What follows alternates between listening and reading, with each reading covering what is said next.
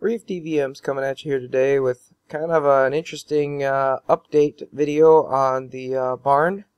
We put out a video on it last fall, and since that time we've been working on getting a couple things done, one of which is getting water in the barn. Second project will obviously be the heated floors, and third project would be the tack room. So right now, basically what I'm showing you is the installation here of the water line. We decided we'd pull it off the farmhouse because it has a 1.5 horsepower pump off a well. So we had to get over to the farmhouse, which is 200 feet away. So we used a Kubota, dug about an 8-foot hole, and then we brought in a professional horizontal boring machine, kind of a big ditch witch monster. It's really kind of an interesting machine. Basically, we backed up from our hole about 20 feet and started drilling kind of horizontally and even a little bit down. So in the course of 200 feet, we dropped down into the ground several feet to get underneath the footing of the farmhouse and come up where the actual well comes up into the house so we could attach to it. So, probably dropped about, 10 feet over the course of the 200 feet in the process of getting the line. And what they basically did is they took pipe with a water bore tip on it, so it's shooting water and it's chewing away at the dirt at the same time, and they keep adding extensions to the pipe, and they keep pushing this into the ground, and then of course steering it electronically based upon their locators that are outside along the way.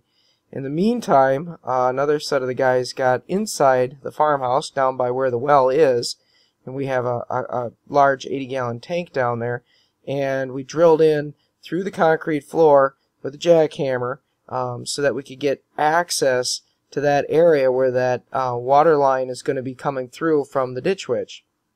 Took us a little bit of effort punching through a reinforced rebar floor that's 5.5 inches thick concrete is a little bit of work, but the jackhammer got through it. We got about a foot by foot hole, eventually punched in it right next to the well line. So basically we've got the well outside, it comes into the basement, into the main tank, and then at the main tank we're going to tie into it and send it over to the barn. So once we got through there, got the gravel removed, this particular floor has a foam core to it too, so we had to get that out of the way.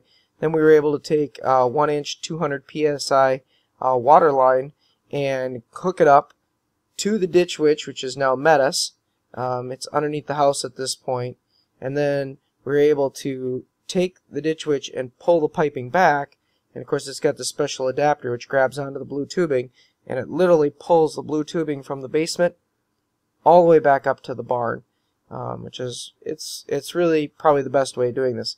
Now granted, you could have done a vertical deal where you take the backhoe and dug alongside of the well outside the farm, found the base of it, tied into there, and gone straight across over to the barn that way, but it would have been a lot more digging, and it wouldn't have been as nice for us because this way we've got all the shutoffs in one location, which is quite convenient in the basement of the farmhouse, and we have access to it. No running outside to trip a lever or hit a breaker. This is the hole we dug inside the barn. It's 7-8 feet deep, and you can see there's the blue tubing that got pulled. So basically what we're going to do right now is we're going to cut that, and we're going to cut out about a 4-inch piece so that we can put our frost faucet in, and then that's going to be about 7 feet down on the ground, so it's never going to freeze anyways, and of course the floor on this is going to be heated, so it should be fairly safe. Once we cut it, we had to put our clamps on it and then get the frost faucet in. The whole process went pretty good. I'd say we had it all done in probably about 4 hours, give or take. Maybe it was 5. But it was a good way of getting water to the barn.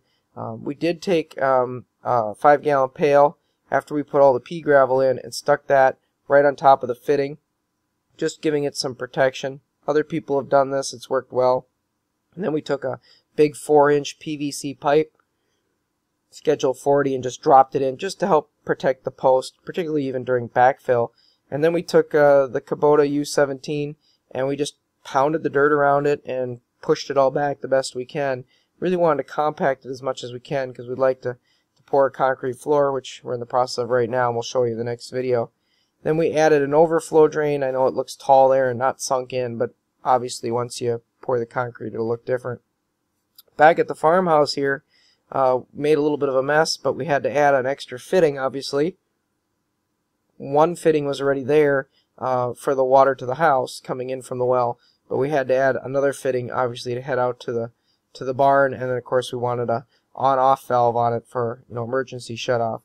Once we got that all in place, then it's just a matter of heating up these water tubings, putting them on. These are fittings that go on fairly snug, and once they cool down they don't really come off, and then you clamp it on for safety. Once we got all that done, we just had to make sure the pressure was set where we wanted, which is 60 psi to the barn, and then certainly it was all about water testing it. One thing nice about doing it this way with the horizontal, we don't have to register 2 wells with the county doing vertical, and like I said, we don't have to rip the farmyard up, trenching all the way across. That was really a positive. It's about the best way I can explain it. So anyways, once we got this all hooked up and all situated, we did our water tests on it, we ran the water, and then we submitted a water sample once again to the state of Minnesota, just because we wanted to make sure in the process of doing all this that we're not going to contaminate our water source or do something stupid that'd get us in trouble. So that was all done through the installation process. Currently the water is running in the barn, which is really nice. And we're in the process right now of finishing up the floor and putting in the tack room, and those 2 videos are to come, so be patient with us as we process that, and we'll show you that. Oh, at this stage, obviously you can see this is where the professionals left us. There's a collar there on it, just a plastic to help protect it, and they've put all their debris back into the hole, but the floor needed to be repaired. I took that upon myself. Wasn't too tough. Went to Menards, got some concrete repair for floor. It's basically concrete that you mix up yourself. I took a pail, mixed it up, put a little pea gravel in it, give it a little bit of consistency that I wanted. I put it in, and then I troweled it smooth over the top to the best of my ability to try to match the flooring. Here it is out in the barn before we hook a hose up to it or anything, but again, this is just a nice way to add water, and now we've got water in the barn, so we're going to continue working on the pouring of the floor, which will be heated, and getting us a tack room, and those videos are to come, so please subscribe, and we'll follow the progress with us, okay? Thank you, folks.